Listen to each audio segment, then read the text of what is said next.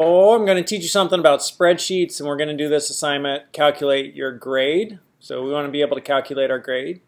And to do that, we're going to go into Google Drive. And so I have a link to it right there, but you could have also gone right over here to the Google area and then chosen Drive. That little deal, Drive. And then once you're in Google Drive, you're just going to create a new sheet. You have Google Docs and you have Sheets. This is word processing.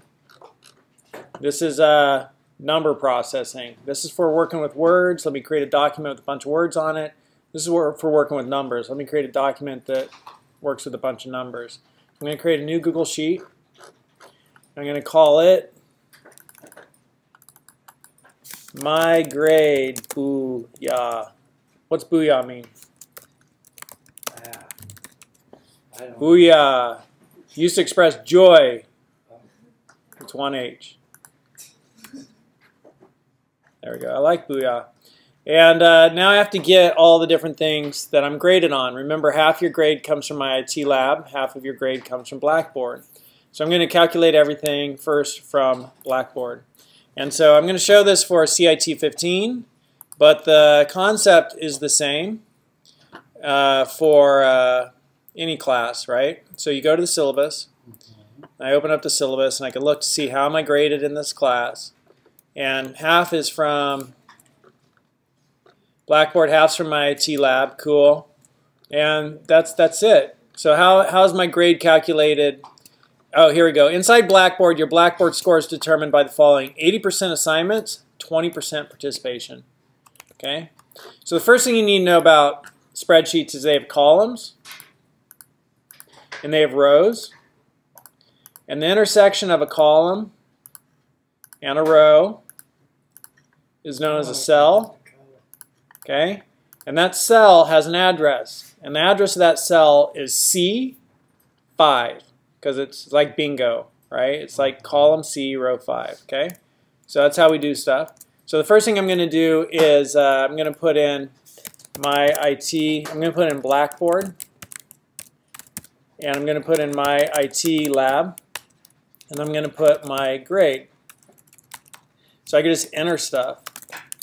And now I'm going to enter numbers. So I'm going to format these, select those two, format them as % right here. Or I could right-click, the power of right-click, and I could do format cells somewhere in there. No,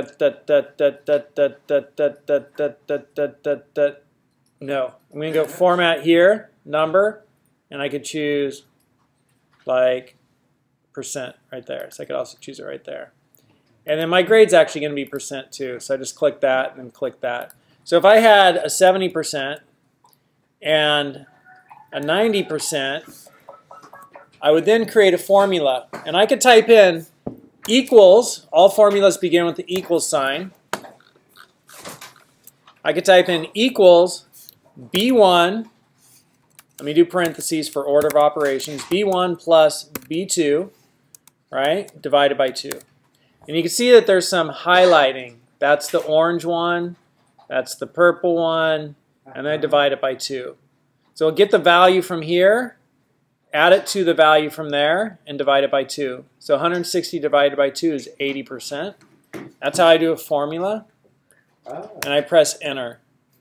A quicker way to do that is to do the equal sign, click on the cell that puts the reference in, but first I need the parens. So click on the cell plus that divided by 2.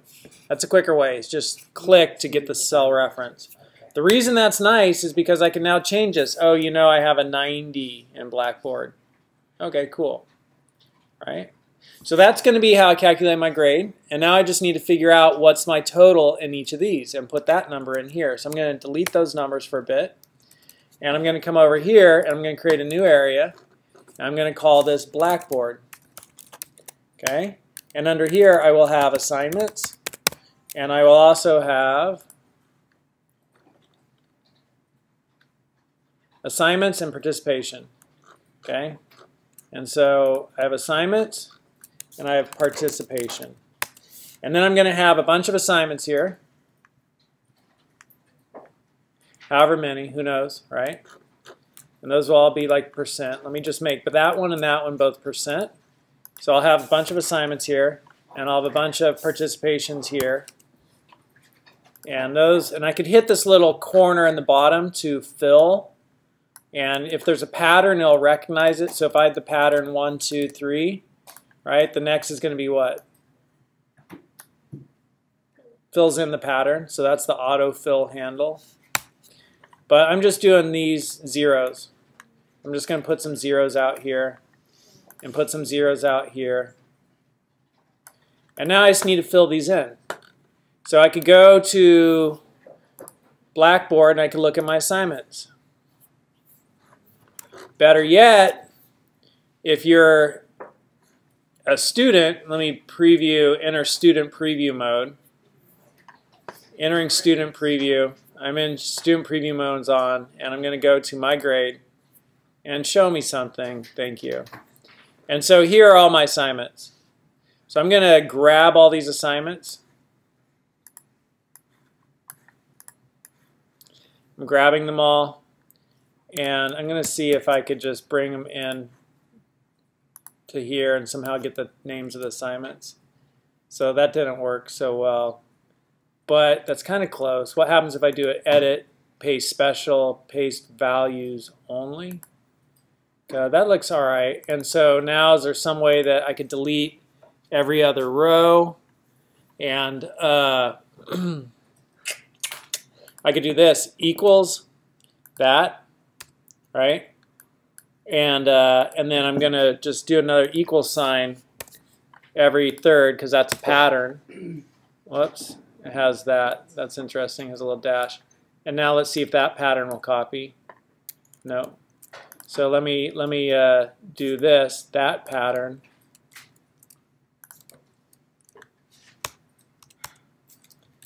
What are you holding when you do that? Control? Control C and Control V. So I'm just going for patterns here just to kind of get those parts out. And I'll provide you with all these categories. So I'm just separating the categories from all that other stuff, and you'll see what happens here in a second. So that saved me from having to type all this stuff. And now I need to just copy these. So I copied that whole row, Command C, and then edit, paste special, values only, because right now it's referencing a cell. Right? So you can see that cell reference right here. It's A4. Right? So it's just saying, put here what's in A4. This is going to be equal to A4. But now I want it to be just the value, so copy it and edit, paste special, values. And now if I look, it's no longer what's there is A4, it's just that became the value. And now I need to strip out that little dash if I wanted it to be nice, but I could get rid of this column, so delete that column. And then I could, I don't want to sort because I guess it's all right. How do I remove the spaces? I guess I'll sort it. Data, sort range, and that's okay, right? It has all the dashes. This one needs a dash in front of it. We'll put a dash in front of it, and then I'll line it up a little bit more. Data, sort range. And so there we have all of the things that we do. And so I could take this, copy that, and I'm just going to leave the dashes in, go back to this sheet, and I can paste them here. Right? And now I have places to enter my scores. Now I just need to calculate the average on all the above. So up here I have this formula button, functions, and I click that and I say I want the average, and what do I want the average of? Click and drag to give me a range. Okay, so all that stuff. And I press enter, and the formula on that is E3 colon E46. That means from cell E3 to E46, give me the average of that. And so now as I enter things here,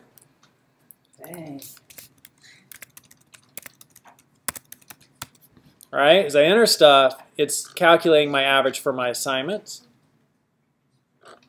Now I need also my participation, right? Well, that's actually this stuff here. So I'm just going to take that and Command X, and bring it over here, Command V. And then I'm going to move all this stuff up because these are the assignments. Command X and put it here, Command V. And I have to redo that formula there. So there's the participation. And this would be your, whether you're present in class or not present in class if you're in the in-person class. But now I can calculate the average on this one, average of that. And I can calculate the average on this one, get rid of those values. And it's average of that. Right, it says I have different values in here for whatever my assignments. Right, it's calculating the average. And so now my grade on Blackboard, and I could highlight this, just kind of make it look like, hey, here's one section. So I'll make that like a light blue. Right, that's the Blackboard section. And I could connect that visually by making this that same light blue. So they're connected visually. But I could say my Blackboard grade is equal to, and it's 80% assignments, 20% participation. Okay? So I say, okay, my Blackboard grade is equal to 0.8 times assignments plus 0.2 times 20% of that, right? That's my Blackboard grade. Capiche? Yeah. Yeah? No. So 80% Crazy as it of is, that, but okay. 20% of that. And then I do that, and now I've got my Blackboard grade. And so now I could come in here, and as I got 100% on this. And I see how my final grade in the class is changing. I got 100% on that. I got 100% on that. Great. And now I could start being like, okay, I've done all this stuff, right? And this one looks stupid hard. I'm not doing that. And I'm going to do all these, right? And cool, I've got 44.9% in the class. Now I need to do the My IT Lab part. And so it's going to be the same thing. And so with My IT Lab, everything is weighted equally. So I'll go into My IT Lab and sign in. And then once I'm in there, I'm going to go into my class, and I don't know. I'm doing this for the 15. I'm using 15 as an example, but same in 12. And I could go into grades. Let me just pause this so I get to the play. All right, so I came in here, and now I can see all those grades. So I'm going to copy all those. I just left-click and drag, and I'm dragging up. Left-click, drag, and then Command-C or Control-C. And I go to a new sheet, edit, paste, values only, right? And then there, sweet, totally gave me what I'm looking for. So I'm just going to grab all these, Command-C, and then come back to that one sheet and put them right here. Everything. It's all weighted equally. And then those are all going to be a bunch of zeros.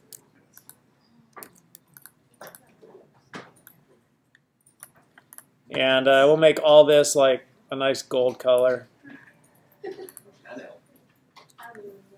Oh yeah, you can change the color. And we'll make this a gold color just to visually correspond. Yeah. And then I calculate my average here of all that. And I guess that should be yellow too. And then this is equal to the average. And I could put that here, average, average, average, and maybe right align it.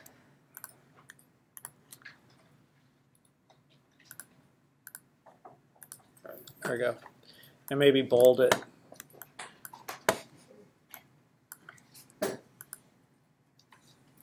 Make it just a touch bigger. And now as I add scores in here,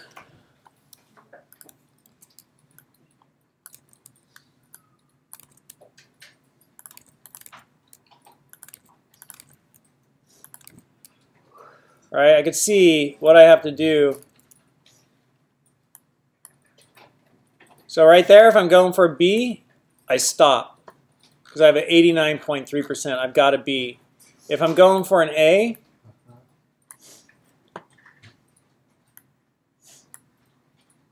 like I did a little too much work.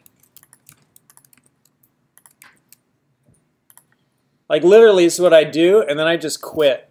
I'd be like, I'm not doing it anymore. I've got an A, 90.3%. I'm done with this class. I'm not coming to class anymore for these last 5 weeks, 6 weeks. Right? I'm not doing this one. Screw that assignment. That looks like that's going to take a week in itself. Screw taking the final exam. And these lab tests, to hell with those. I have a 90.3%. I have my A. Booyah. So That's the power of information and being in control. And I do this with all my classes, and I can say, I don't need to put any more effort into that class. I already have my A. I can put my effort elsewhere into other classes. And when I have A's in all of my classes, I can put my effort, my time, my energy into something else, like going to the movies. Why would I want to work any harder than I need to work? I don't get paid anymore to get a 99%. I get the same grade. Give me a 90.3%. That was my goal as a student. So that's how you calculate my grade. I'll give you a link to this so you have it done. And you can start putting in your own figures, but make sure you understand how spreadsheets work and you use it. Okay? So when you come, you could just highlight all this, copy it, Command-C, paste it into your spreadsheet. You're done with the assignment, but enter your grades and use it as a tool and know how to build that tool. Look at how I built it. And then build it in the rest of your classes. Wait a minute, you can go what? You just highlight all of this stuff, copy it. right. You know, open up your own spreadsheet and paste it in. So where is that at? I'm going to give it to you. I'll put a link in the assignment to this video and to the thing. Now this is the weighted average method. You might also have the points method, in which case you'd just be adding up points and dividing by the total point. So you got to figure out how each class does it, and you look at the syllabus. And then you could create it and go check in with each professor. Is this correct for calculating my grade? And when they say yes, send them an email, send them the spreadsheet, and when they say yes, they are now legally held accountable to that being the way that you calculate your grade. And if you calculate your grade and you have an A and they calculate it differently and give you a D, you show them that email and they have to change your grade to an A. By law, because their ass is now in a sling, right? Because they've said, yes, that's the way you do it. And you relied upon that. So they have to assign whatever grade that spreadsheet was used to calculate to you. So do this for each of your class the first week of every semester. Send your professor an email. Hey, I'm just setting up a way to track my grade in the class.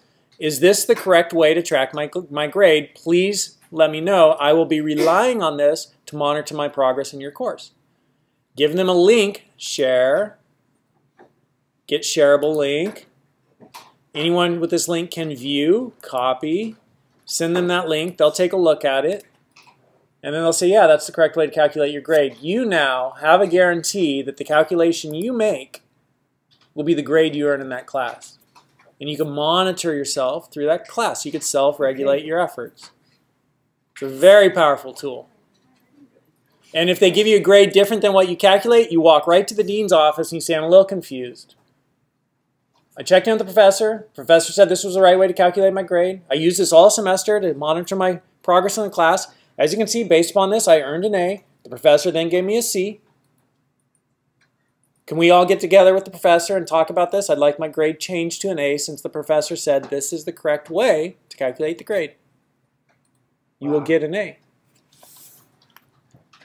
Guaranteed. What if you have one F for 1 week? Which week? I have 6 weeks with Fs right there. I still earned an A. Oh.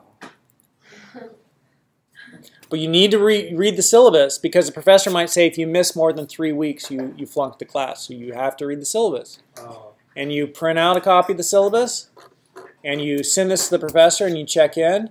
And then if anything comes up different than what you calculated, you file lawsuits. And that's just doing business. That's for reals? That's for reals. Dang. Great, huh?